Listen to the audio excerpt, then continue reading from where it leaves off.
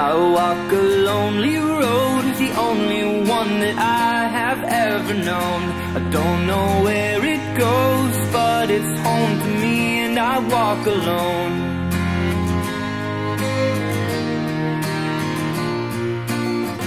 I walk this empty street.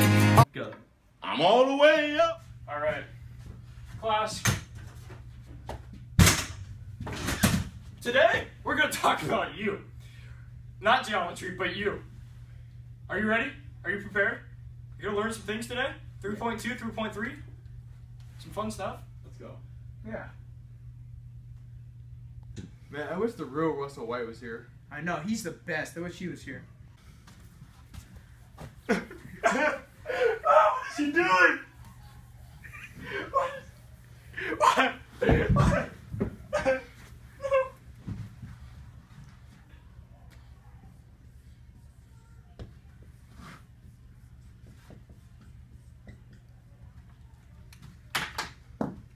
I love geometry. Whoa. There he is. You can stop me, I'm all the way up. All the way up. All the way up. I'm all the way up. All the way up. I'm all the way up. Nothing can stop me, I'm all. Chapter 5 is just so hard. Yeah, man. We need Russell to explain this to us. Yeah. Russell can explain chapter 5. You can need me. I'm his helper. Dr. Hansen. Hey, wake up. Whoa. Wake up. Okay, class. Are you having trouble with chapter 5? So first, we're going to learn 5.2, the most important lesson. First, we have perpendicular bisectors. Any angle bisector that is perpendicular to the opposite line is called a perpendicular bisector. When three perpendicular bisectors meet, a point of concurrency is called the circumcenter. Here, we have an angle bisector. It bisects an angle directly in half. And when three angle bisectors meet at a point of concurrency, it is called the incenter.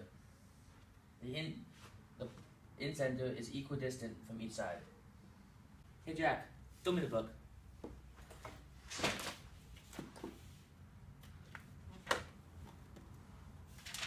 Here, we have a median.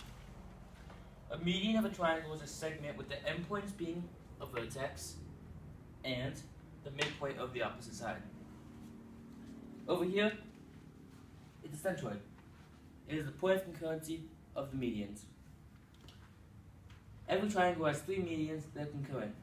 The point of concurrency of the medians of a triangle is called a centroid, and it's always inside the triangle. The centroid is 2/3 of the distance from each vertex to the midpoint of the opposite side.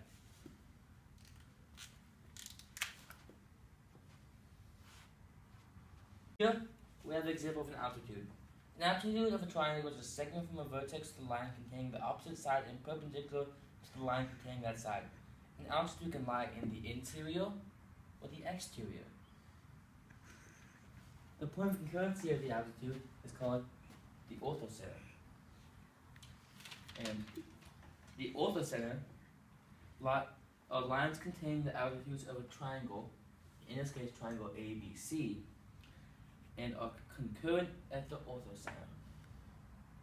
Right here, they go from a vertex to the opposite side, and it has to be perpendicular.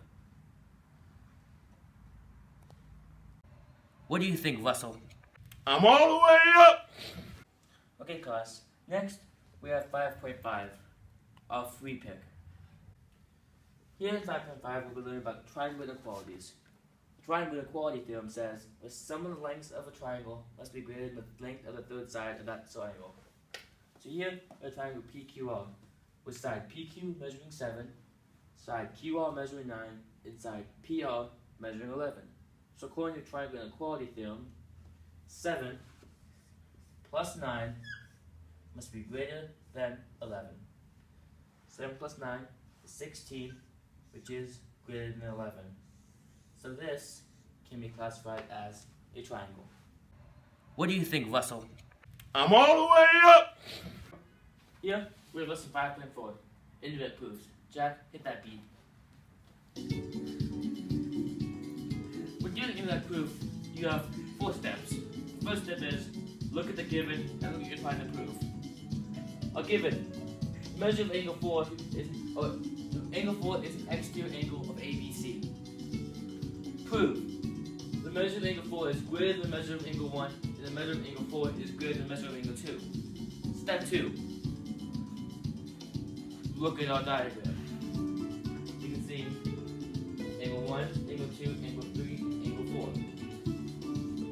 Next, start writing our proof.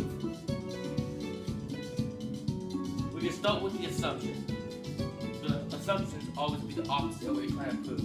So we said, assume that the measure of angle 4 is not greater than the measure of angle 1, or the measure of angle 4 is not greater than the measure of angle 2. We then continue to try and prove this. By the exterior angle theorem, the measure of angle 4 equals the measure of angle 1 plus the measure of angle 2. Since angle measures are positive, the definition of inequality implies that the measure of angle 4 is greater than the measure of angle 1. Then, once we reach a contradiction, we start to write our conclusion. We always start our conclusion with this leads to contradiction in blank. Then, we write what we were trying to prove. So we said this leads to a contradiction. The measure of angle 4 is not greater than the measure of angle 1, or the measure of angle 4 is not greater than the measure of angle 2. Then, we write the second part of our conclusion, which always starts with therefore blank. And we fill in that blank with the original proof. So therefore, the measure of angle 4 is greater than the measure of angle 1, and the measure of angle 4 is greater than the measure of angle 2.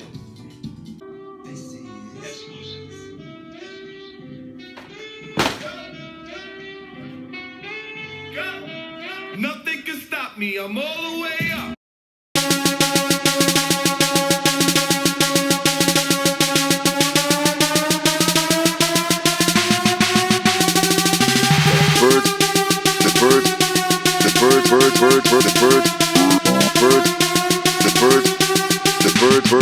The bird machine. Check.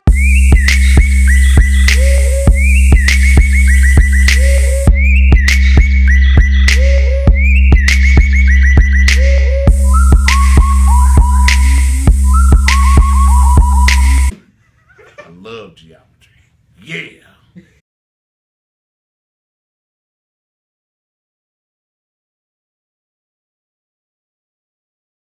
Hey Jack, throw me the book.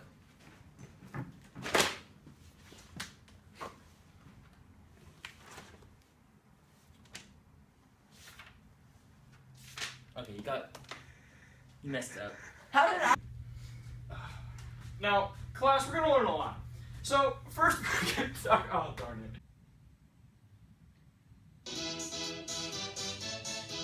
Pause it. God, I hate you, Jack.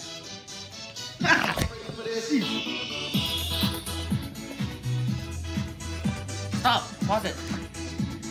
Serious, pause it! Go do this, come on, pause it! So class, I want to hear what you're talking about, and then Coach West go walk in from there, and we're gonna be over there, we'll play all the way up on the speaker, and Coach West go walk in, and he's gonna go, man, get out of here, he's gonna push you down, he's gonna erase you, he's gonna erase pain like that, and he's gonna write, Dr. White. Go! Shut up. I'm gonna say. Cameraman. Huh? No. Alright. So I say, what do you think, Alright. 3, 2, 1. What do you think, Russell? I love geometry. Yeah.